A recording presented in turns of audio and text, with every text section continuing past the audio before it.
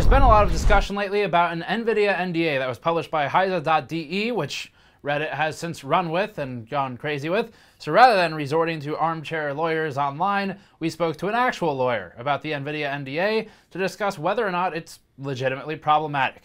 Problems raised or issues raised by commenters online have primarily indicated a concern that NVIDIA is trying to strong-arm only positive content out of media outlets. We've reviewed the NDA, we've spoken with a couple of lawyers about it, and we disagree with this sentiment. However, we decided to speak with, as I said, a lawyer who agreed to be on audio, call in for this, and talk about the NDA so we could get someone who's actually a legitimate source to talk about what they think of the specific language herein. And this is primarily a phone call. So it's got some video, it's just screenshots of questions from Reddit. You can tab away and just listen to this if you like, because it's mostly our legal correspondent speaking about his thoughts on the whole matter. Before that, this video is brought to you by us and the Gamers Nexus Anti-Static Mod Mat. The GN Anti-Static Mod Mat is a 4 foot by 2 foot surface, 2 millimeters thick of high quality industrial grade anti-static material, and it includes a common ground point for earth, a grounding wrist strap, and it has on it electrical wiring diagrams that may prove useful, a GPU silhouette and grid for your teardown efforts, and other useful items. Go to store.gamersnexus.net to pick up a GN mod mat today. Hey everyone, so today we're going to go over a leaked NVIDIA NDA that was posted on Heise.de, and I have with me a GN Legal Correspondent, Jack, who is a U.S. attorney. Jack, how's it going? Pretty good, Steve. How are you? I'm doing well. We have an interesting one here. We have a bit of irony with this document because the NDA can be discussed because it is in the public domain. so the NDA allows for the discussion of the NDA. Right, yeah, that is correct. And so this one, there's been a lot of conversation online for everyone watching.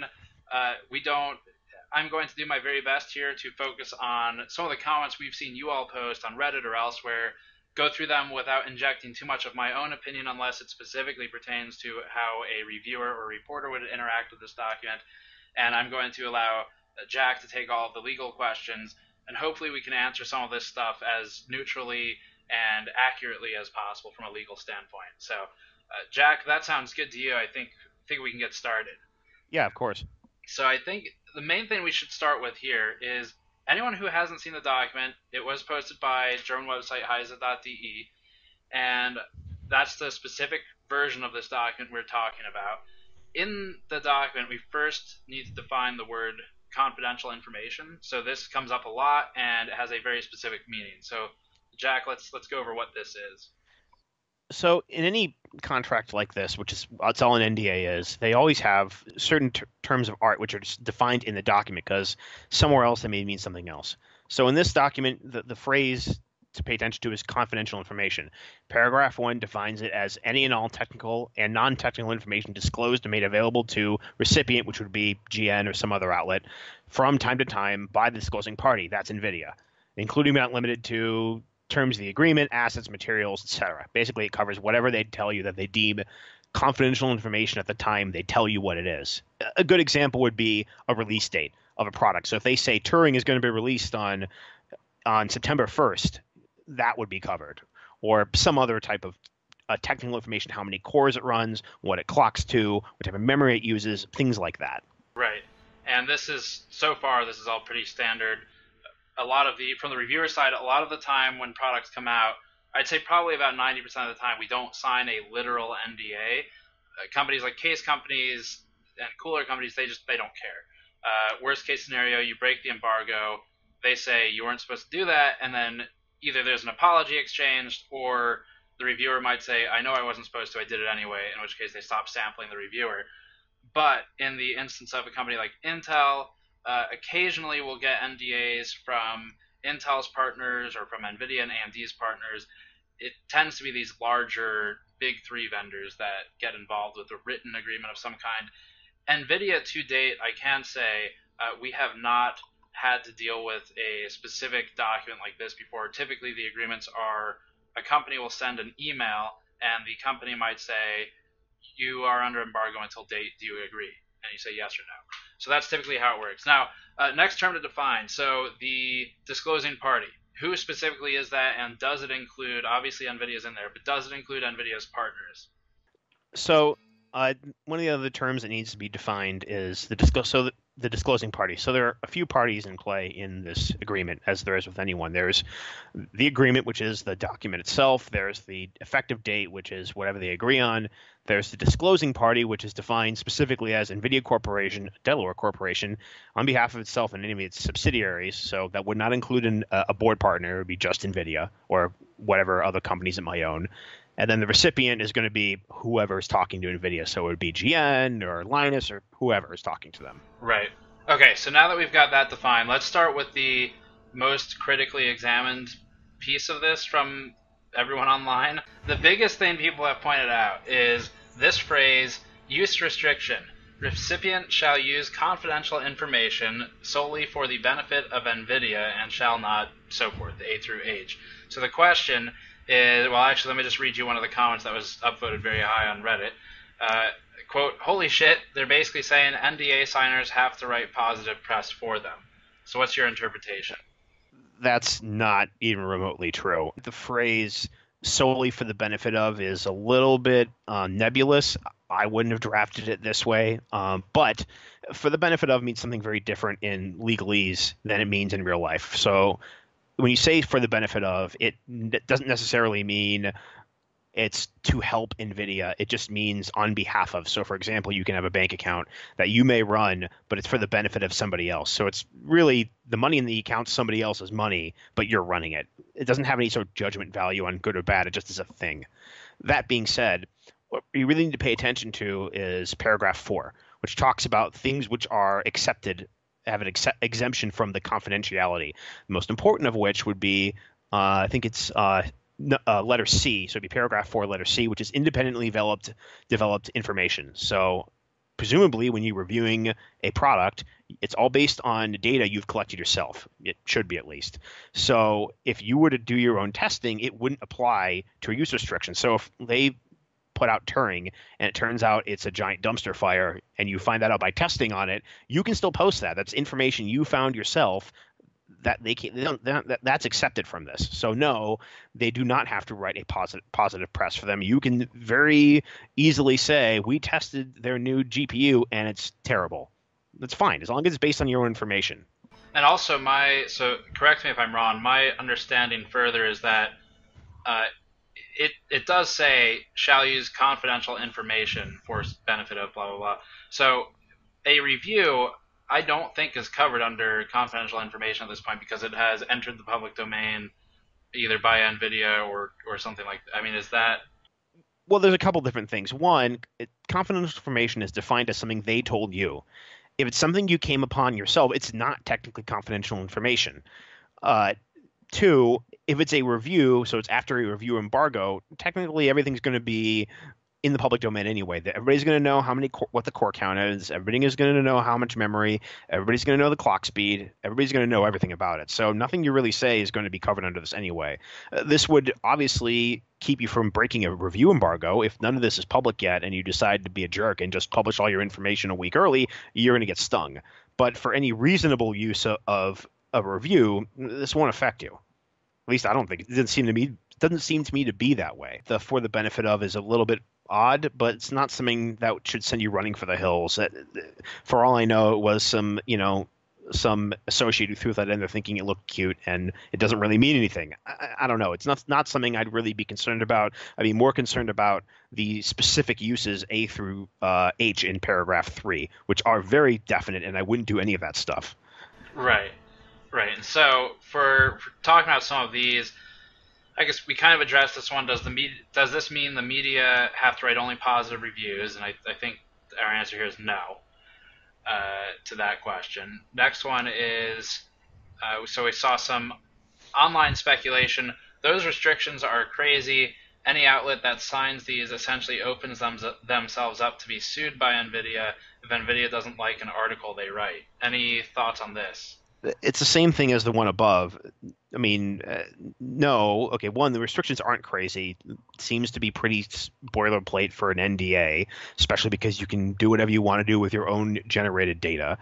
And any outlet that signs this, open themselves up to be sued if they don't like an article they write. Okay, that's wrong for a couple of reasons. One, yeah, technically NVIDIA can sue whoever they want, but they wouldn't. They're not going to waste their time suing you for no particular reason, especially if they have no case.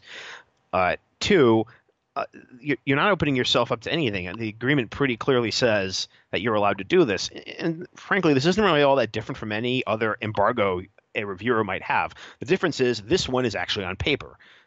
Otherwise, you're not doing anything different than you normally would do. Right. Okay, so next question then is, let's do this one. So the problem also is that if they receive any information on upcoming products, they being reviewers, they can't write up rumor articles, which effectively squelches all these touring rumor articles. The vague wording allows them to expand upon what they can consider a breach of the NDA. Aside from that, with this NDA popping up, touring possible soon. So, ignoring the last sentence there, is there let me provide, I guess, my thoughts on this first, because this is very reviewer related.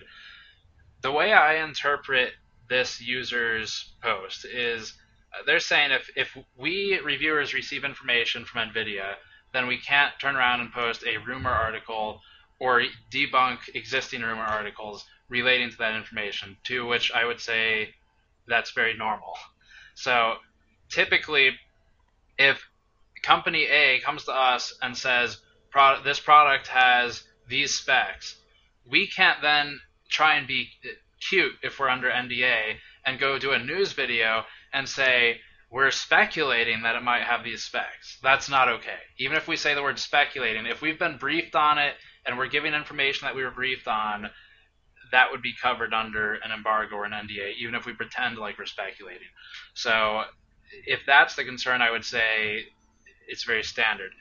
If the concern is that, I don't know, let's say commenting on rumors from other people, Jack, how would you, let's say rumors or even facts are published online by someone else. Are we or other media outlets able to talk about those contents published by other people? So if somebody, there's really two circumstances here. One is where somebody posts not a fact, but a rumor, just normal rumor mill stuff. Turing will clock to 10,000 megahertz and will shoot gold out of the ports in the back. You can't go on and say that's not true. Here's why. You can't comment on any of the rumors, which frankly you shouldn't be doing anyway. Getting involved in the rumor mill is never really a good idea. But you can't do that, which is pretty clearly stated. You can't. The information is controlled. You have to wait until embargo, which makes sense. You just don't comment on it. It's not all that difficult. Just don't say anything.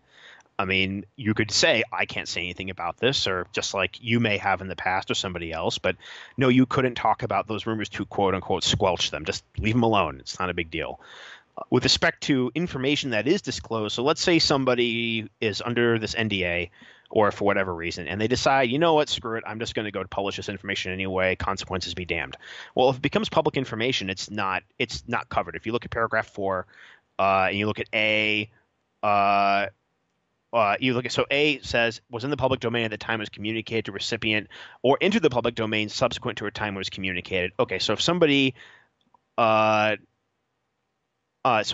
just posts the information online and becomes public knowledge, you can talk about that. That's fine. It's just the reason we can talk about this right now. It's public information. It's sitting right here in front of us. Everybody has it. Right. Next one here is, so here's some more online speculation. This person said, I've signed NDAs before, and this is definitely much more overreaching than your typical NDA. NDAs are typically focused on specific products, while this is basically about everything we tell you. Moreover, NDAs typically have an expiration date, such as a product release, whereas this does not have an expiration date. So how do we want to look at this question? This seems very simple. It's only 2 pages. I've seen settlement agreements that are dozens or hundreds of pages long. This is really not all that long. It's 2 pages. It's not all that complicated. Normally, NDAs are focused on specific products. That's true.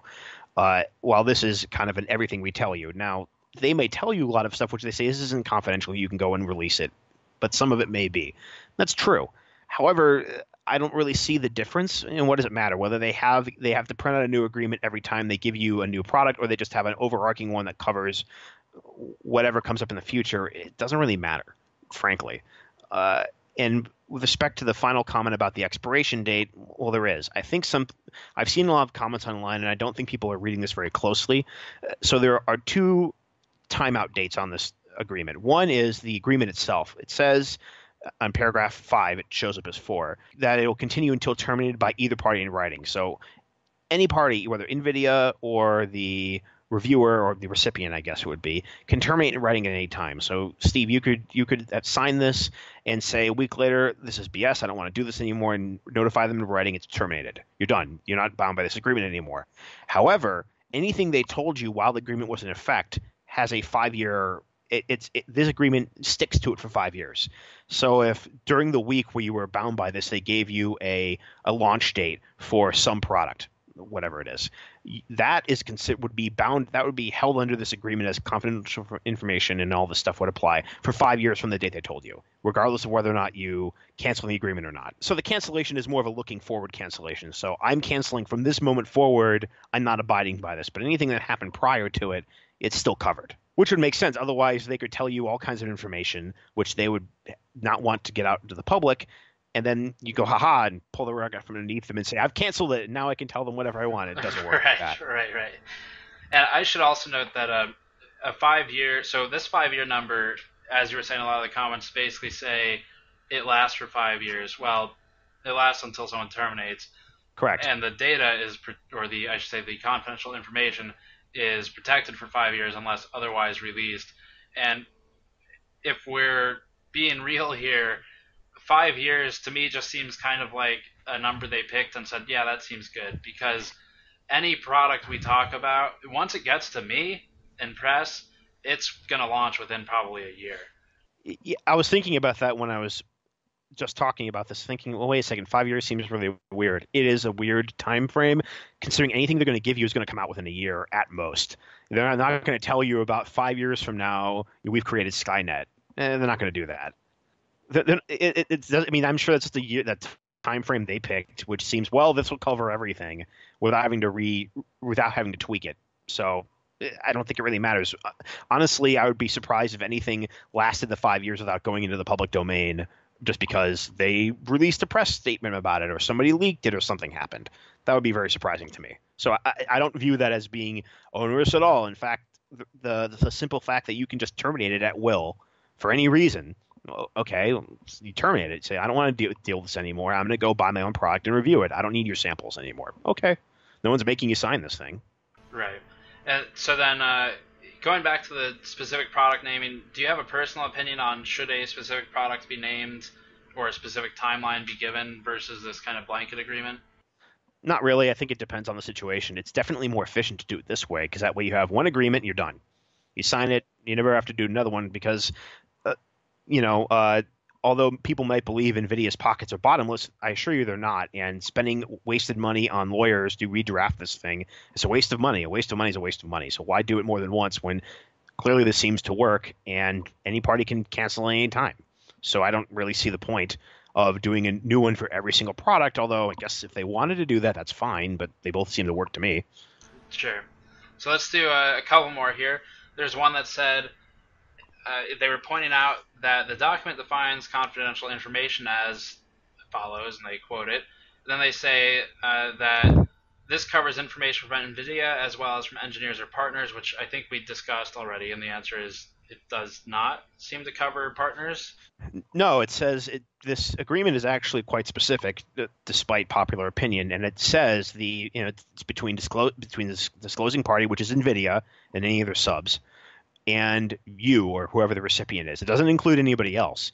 So if, let's say, ASUS or MSI or Gigabyte were to tell you, one of their engineers were to tell you something about an upcoming GPU or whatever they want to tell you about, that's not covered under this. This agreement doesn't apply to stuff that somebody else tells you. It only applies to something NVIDIA would tell you, which makes sense considering you can't force somebody else into an agreement if they're not a party to it. So. Right. And then last couple here. So, we should mention this. So one of the comments was NVIDIA could decide GPP or whatever is a trade secret or confidential information and prevent journalists from speaking about it. So trade secret and confidential information are two different things. I suppose we should note. Yeah, And, there. Yeah, I don't. There's a lot of things wrong with that comment, but we can kind of unpack that in a second. sure. So trade secret. Uh, can NVIDIA just decide theoretically this specific thing that makes us look bad is actually a trade secret? So first off, we need to unpack the phrase trade secret. Trade secret is a specific legal term that refers to certain things which are covered, but they aren't covered under copyright, patent, or a copyright patent or trademark. They would cover other random things. A good example of trade secret would be the Coca-Cola formula. That's covered under trade secret. It's something they have to keep secret, like really secret, in order for it to have certain protection. It's done at the state level. So you've heard the kind of this old story that no one really knows the formula to Coca-Cola. Like two people know half the formula. That's kind of the idea. So if it was a true trade secret, they wouldn't be telling you, because then it wouldn't be a trade secret anymore. So that's got to unpack that. Now, with respect to confidential information, yes, technically, whatever they tell you, they could say this is confidential information. Don't tell anybody. But here's the problem with something like GPP. When it becomes public knowledge, you can tell anybody you want. So when somebody breaks the story of GPP, it's free. It's fair. It's open season for that. You can do whatever you want to do on GPP or whatever else they say. Sure, and specifically relating to GPP, just because a lot of the comments were about this, I should note that GPP specifically, no one had any communication with NVIDIA about this, so it's not like there was official information that would have been embargoed anyway. It was Right. all third party. Right. This would kind of go back into the prior question of if a board partner tells you something, is it covered? No, it's not. So if there was another GPP2, and it was something super horrible, and Asus told you, hey, Steve, there's this horrible thing NVIDIA's making us do and sacrifice our children. Well, you could talk about that because that board partner told you, NVIDIA didn't tell you. So that's fine. So it wouldn't really cover something like that. I mean, yes, technically you could say they can call anything confidential information. That's fine. It's up to them. But at the same, if you were think of it this way: if you're writing this agreement and you're too specific, you need to rewrite it again if there's something that comes up that you can't think of. And again, there are plenty of ways you can get out of this. There are A through E of different ways that this doesn't apply. The best of which is public information, or it's not or if it's not even from NVIDIA. So that's really not something I'd particularly worry about. Right, and also to be fair here, if NVIDIA is doing something truly awful, they're not going to tell us anyway, even in confidence. Exactly. I mean, I feel like people always assume lowest common denominator, like they're brain dead. They're not brain dead. If there was something really horrible, they wouldn't tell you. I read this NDA. It's simple. It's not really all that onerous, and you can always say no. Right, and then finally, that's the last point. So, general discussion.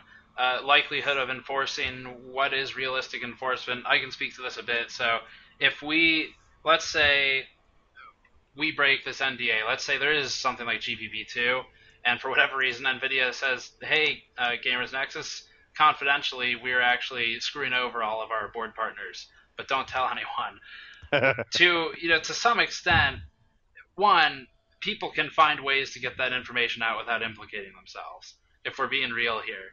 And obviously, you always have to be careful with that kind of thing. You don't know who else they've told. Maybe they've only told you. But if there's something truly awful, I believe from our standpoint in media, you have an obligation to, one, validate that and make sure it's true with a lot of sources. And two, if it is true, you find a way to publish it, whether it's directly or indirectly, and you worry about figuring out how this NDA may or may not apply in that specific circumstance, rather than just fabricating the scenario and planning for it way ahead of time. Because again, they're probably not going to tell us we're doing awful things. So that's more likely to come from a third party. So likelihood of enforcing and what is enforcement, I think typically the most realistic breach of this would be someone posts a review a day early. And they might say, oops, it was an accident, time zones, I'm sorry, server was configured wrong, whatever. Realistically, NVIDIA will probably, as long as the publication takes that article down as soon as possible, they're probably not going to sue them. They might stop sampling them or might delay sampling in the future or something like that. But an actual lawsuit, just speaking in terms of what we've seen in the industry, is incredibly unlikely for an honest mistake. For a dishonest mistake, maybe they publish it early just because they want the views and the clicks. The most likely mode of enforcement for this kind of thing is always going to be pulling sampling, not suing everybody on the planet. So I think that's probably the most likely scenario of something being breached, is that person will no longer be in the loop on future product developments. And also, as we mentioned earlier, you don't have to keep this agreement. You can walk out at any time, tell them, I don't want it. Don't have to sign it to begin with.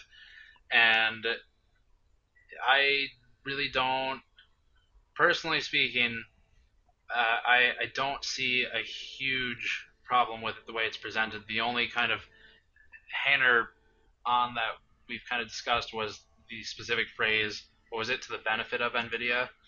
For the benefit of, solely for the benefit of NVIDIA, and who knows what that means. I don't like it because I am who I am, but I in reading this, I wouldn't be terribly concerned about it, because it seems like that's really focusing more on, here are 7 different reasons, or whatever, A through H reasons that situations where you're not allowed to do this. I'd focus way more on that than solely for the benefit of, but Right. And which has potential neutral judgment, as you said. Yeah. The thing is, whenever you're looking at something like this, there's always a chance that somebody's going to interpret it differently than you do. If you're looking at it as a reasonable person and coming from the perspective of an attorney, I look at this and go, okay, whatever. It doesn't seem. It makes me go, maybe they shouldn't have used that word, but it's not something where I'd have a ton of red flags go off and don't sign this, it's horrible. I don't know. It doesn't seem like a big deal to me. Right, and we should also, a final note here, whenever any of these contracts come across desks, keep in mind that there's a good possibility that people receiving them will make changes. So the one that HISA has published isn't necessarily the same that everyone has agreed to, because one, NVIDIA sometimes will send out documents with changes for specific regions, and two, the receiving outlets could request changes as well. So these could be slightly modified depending on who you talk to. But I think that pretty much covers it. So we'll, I don't know, any closing thoughts, or you think we got it all? I think we pretty much got it all. I mean, I'll be honest, this kind of seems like making a mountain of a molehill. I don't really see the big deal about all of this. I mean, I guess it makes for a more interesting news day, but it seems like a pretty boring NDA to me. But what do I know? Right. So just an attorney in the U.S. Yeah. Yeah. Okay. Well, that's Jack, our legal correspondent. Thank you, Jack, for joining me. Oh, of course. And I suppose if any of you want to discuss this further, sound off in the comments, though I'm not sure what we're going to see at this point. So, as always, subscribe for more. Patreon.com/GamersNexus helps out directly. Thank you for watching. We'll see you all next time.